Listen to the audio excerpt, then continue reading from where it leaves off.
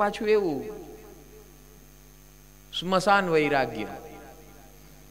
હા, સ્મશાન સુધી, ઠાઠડી સુધી રેવા રડતા રડતા જાય, રામ બોલો ભાઈ રામ. હવે જય નહીં તો કે જય જીનેન્દ્ર, જય જીનેન્દ્ર કર્યા કરે. એટલે કે હાસ પૈતું પાછો ત્યાં પહોંચીને કે પહોંચાડી દીધા. હા, ઘણા મેં સાંભળ્યા છે, પહોંચાડી દીધા. એ તું પહોંચી જઈશ, પહોંચાડી દીધા વાળા, તારે પહોંચવાનું છે. તો હૃદયના ભાવ સ્વચ્છ, નિર્મળ અને આમ વહેતા રાખ, નદીની જેમ વહેતા રાખ.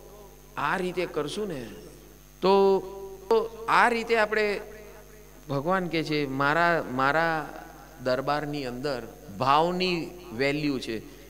અને જ્યાં ભાવ નથી ને રસધારા નથી, ત્યાં બધું શુષ્ક છે. શુષ્ક જ્ઞાન, શુષ્ક ક્રિયા. જ્ઞાન શુષ્ક હોય અને ક્રિયા શુષ્ક. શુષ્ક ક્યારે કહેવાય? રસગુલ્લા હોય છે, રસગુલ્લામાં રસ ન હોય, ખાલી ગોલા હોય તો ખાવાની મજા આવે? ના આવે ને. બસ તો ભગવાન કે ભાઈ તું આટલી બધી ક્રિયા કરે છે પણ રસ ક્યાં છે? હાવ નિરસ થયેલો છે. પછી આપણા ડાચા એ રસ વગરના હોય, આપણું આખું શરીર રસ વગરનું હોય. શું કામ? કારણ કે ભાવમાં જીવે છે, જીવી રહ્યા છે આપણે, પણ નિરસ સ્વરૂપે જીવી રહ્યા છે, જીવવા ખાતર જીવી રહ્યા છે, મોતની રાહ જોતા જોતા જીવી રહ્યા છે. ભગવાન ઉપાડી લે, ભગવાન પાછા એમ ના કે હું ઉપડી જાઉં, કે ભગવાન ઉપાડી લે. કંટાળી ગયા એટલે કે ભગવાન ઉપાડી લે. અરે ભાઈ, આટલું સરસ માનવ જીવન મળ્યું છે, એમાં રસ નાખતા શીખ. રસગુલ્લામાં જેમ રસ વધારે જાય એમ મજા આવે ખાવાની, એમ તારા જીવનમાં રસ નાખ. રસ નાખવો એટલે મંત્ર અને જ્ઞાનથી રસ નખાય, ભાવ તારા વધે. સ્તોત્ર ને મંત્ર તો આપી દીધા ભગવાન, એને આપણે પોપટની જેમ બોલ્યા કરે છે. નૌકાર મંત્ર, સગ્રમ સ્તોત્ર, લોગસ સ્તોત્ર, નમોધૂણમ સ્તોત્ર, ભક્તામર સ્તોત્ર, સાંભળીએ, બોલીએ, બધું કરીએ, પણ રસ વગર ને કસ વગર. એટલે આ રસ વગરના રસગુલ્લા જેવું કામ છે. પછી ઓલા ગોલા લોટના ડોચા હોય, બીજું હોય.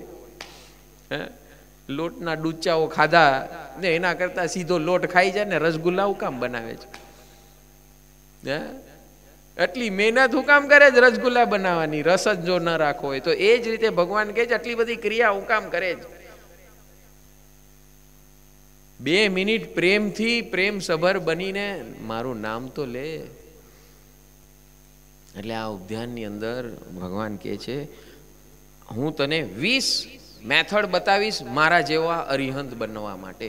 એટલે સૌથી પહેલી મેથડની અંદર, સૌથી પહેલી વિદ્યાની અંદર ભગવાન એ વાત કરે છે કે મારા જેવો અરિહંત બનવું હોય તો દિલથી મારા ગુણગાન ગા. અને આટલા બધા સ્તોત્ર આચાર્ય ભગવંતોએ બનાવ્યા, એમાંથી કોઈ પણ એક પકડ અને એક પકડીને એવું દિલથી એનું રટણ કર, ભાવ રટણ. આમ પોતે તું તારા રૂવાટા હલી જાય અને જે આસપાસ બેઠા હોય ને એના રૂવાટા હલી જાય, એ રીતે તું કર.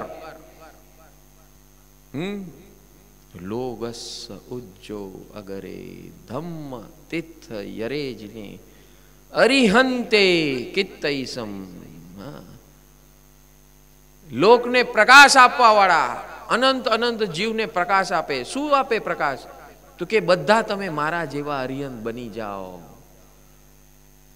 ધમ્મતીર્થ યરેજીને, તો કે હું તમને એનો રસ્તો બતાવું છું મારા જેવા અરિહંત બનાવવાનો. અને આ રસ્તો નંબર 1 આપણે અત્યારના જે સાંભળી રહ્યા છે, રસ્તો નંબર 1 કે મારા નામના ગુણ, નામસ્મરણ કરો.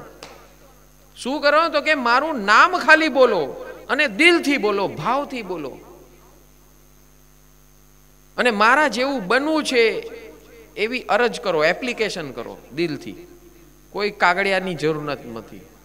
હું દિલની ભાષા જાણું છું, કાગળિયાની ભાષા મને નથી આવડતી, એ તારા ઘરમાં રાખ.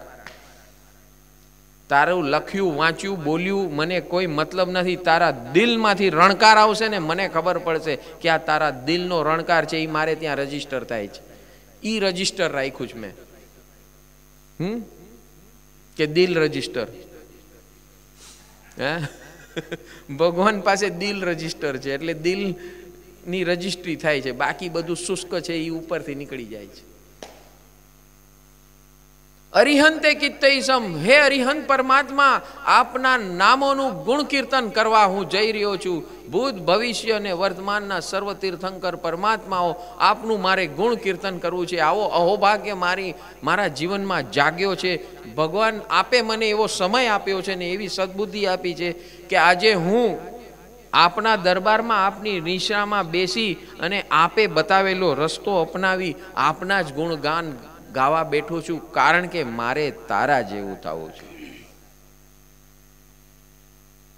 મારે તમારા જેવું થાવું પ્રભુજી રે, મારે તમારા જેવું થાવું.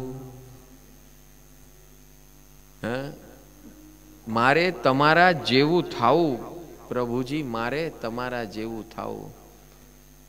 ભવ રમણમાં હું તો ભટક્યો, મેલો થઈને લટક્યો. ઘડી ઘડીમાં કપટ કરું છું, ઘડી ઘડીમાં કપટ કરું છું.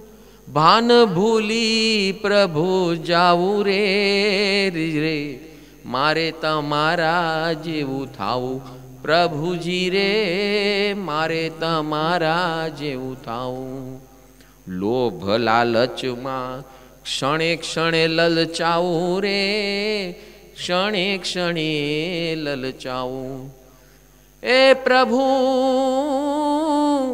કંગાલિયતની બરબાદીમાં